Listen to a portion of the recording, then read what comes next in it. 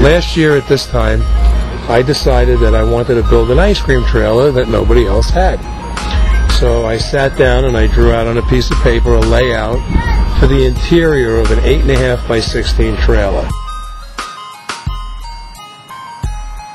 We have an Electro-Freeze RMT 360 Freedom machine, which is an air machine. It sucks air in with the ice cream, gives you a 1/2 inch of ice cream and 2 inches of air, makes it into a 2.5, 3-inch cone. On the interior, we have a fountain that services strawberries, pineapples, all different syrups.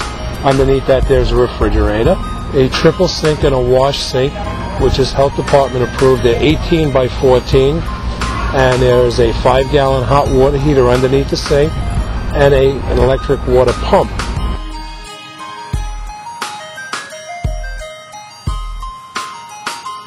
We have a list of events that we have left for the rest of the year, that whoever buys this trailer will get those lists, the list and the calendar, and the ones that are all paid for, which are up until November, that comes with the trailer. Like, for an example, we did Conejo Valley Days, okay? And we made $28,000, 5 days.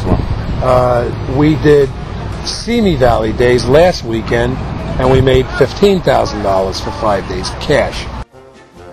Everything remains the same. You take the name Mr. Frostee, you take the corporation, everything is up to date. There's no back taxes due on anything. The trailer is owned outright, so whoever buys it doesn't have to worry about someone coming to take it back.